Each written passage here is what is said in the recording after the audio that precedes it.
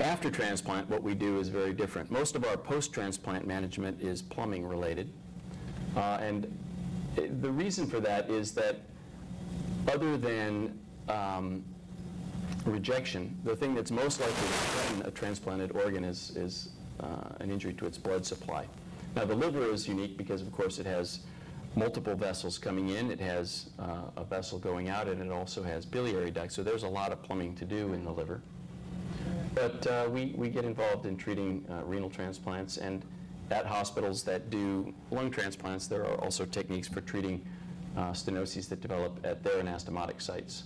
So we do angioplasty and stenting for narrowings. In the case of thrombosis, we can do thrombolysis. I also have a good example of an endograft in a patient who had a pseudoaneurysm. So just a couple of images here. This is mostly just a pictographic series. This is a patient who had recurrent stenosis in the hepatic artery right here.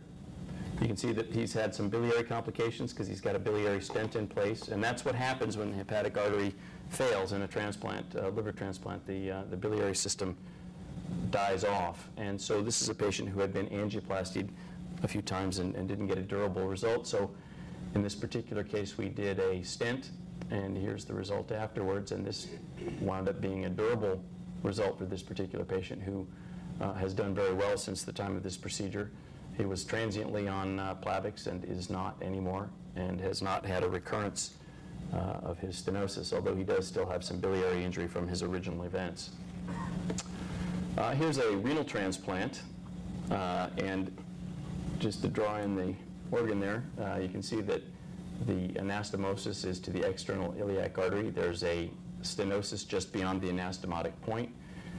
This was treated with a stent. Here's the post-stent angioplasty. You can see that there's been a significant improvement from this appearance to this appearance. Again, this is the kind of thing that once you've done it, tends to have a very durable result. Generally, we will put these patients on anticoagulants for a short period of time, but it's not something that they generally need lifelong. And so this is a cure for this particular patient whose kidney was otherwise at grave risk. Now, in transplant, liver transplant, things can become a lot more complicated. I honestly don't understand how you guys can possibly make those anastomoses behind the liver. It's pretty impressive. But every once in a while, you get an outcome like this, where this patient has a narrowing both at the hepatic vein here and in the inferior vena cava. Both of these had been angioplastied on multiple previous occasions and had recurred.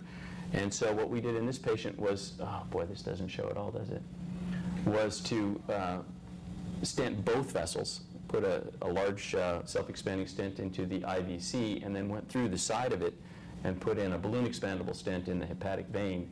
And you know, again, for this patient, this is a definitive treatment. This is all that this patient needed to decompress the hepatic venous system, get rid of the veno-obstructive pathology that had been compromising this transplant, and he's gone on and done well with this.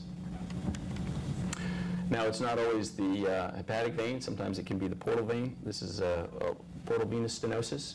In this particular case, we've accessed the portal vein with a transabdominal approach, basically the same approach we would use for a biliary drain. And you can see our catheter through the stenotic segment, which is obviously here. And here's how it looks after placement of a self-expanding stent. I believe we went back and dilated this afterwards, and it looked even better, but I don't have a picture of that, so maybe not.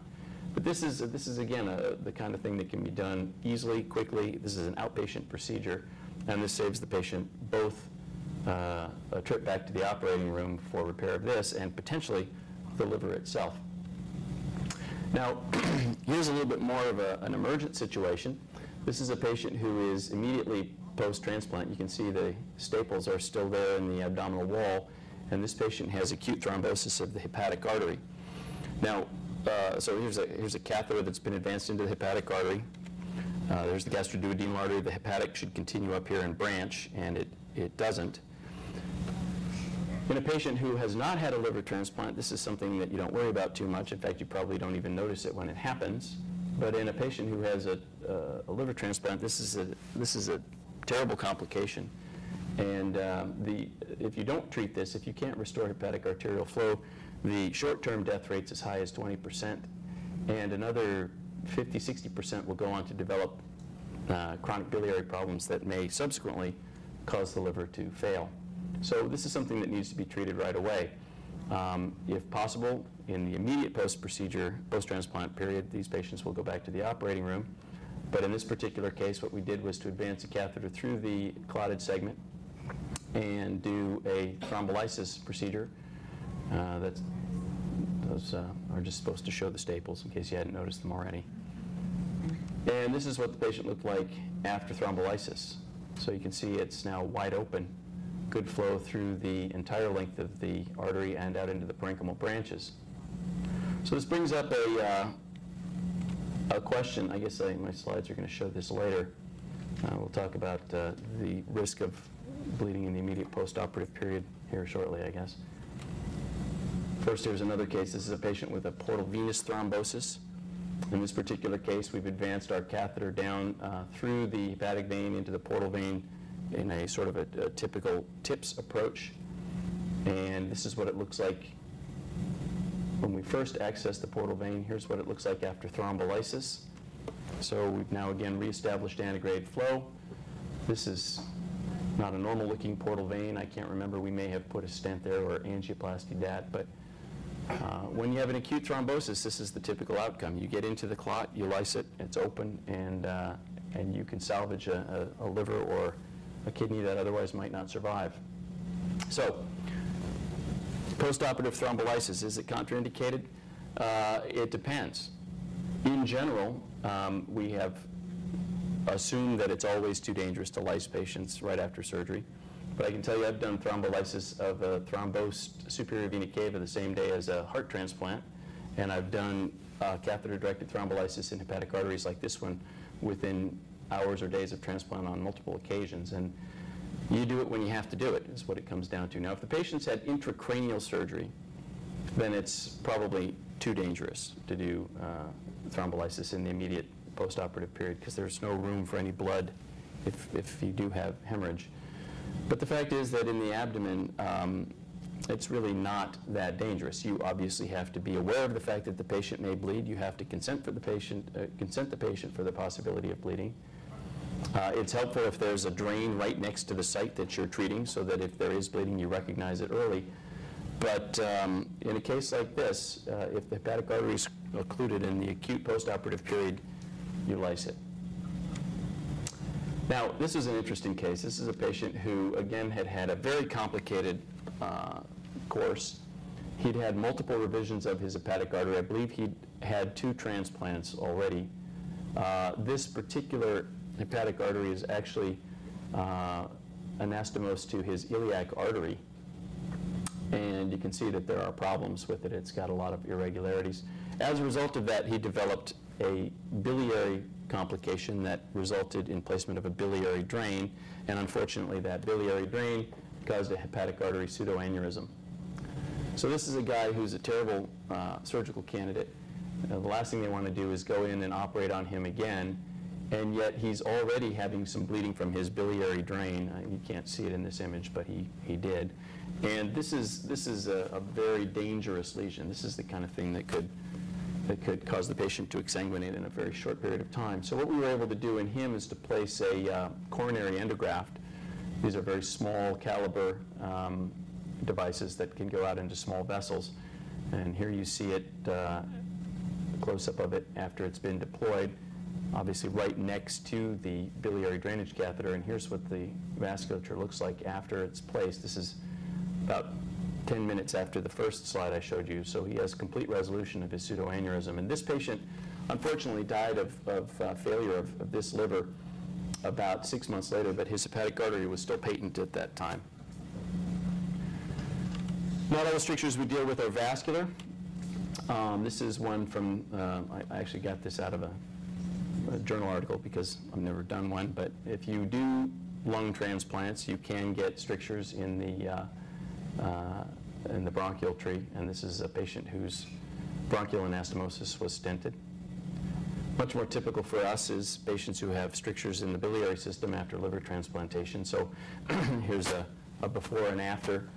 The patient has an anastomotic or clamp injury here, and here it is after angioplasty with a balloon that was introduced through the same approach that we use, basically flank approach that we use for the portal vein case I showed earlier.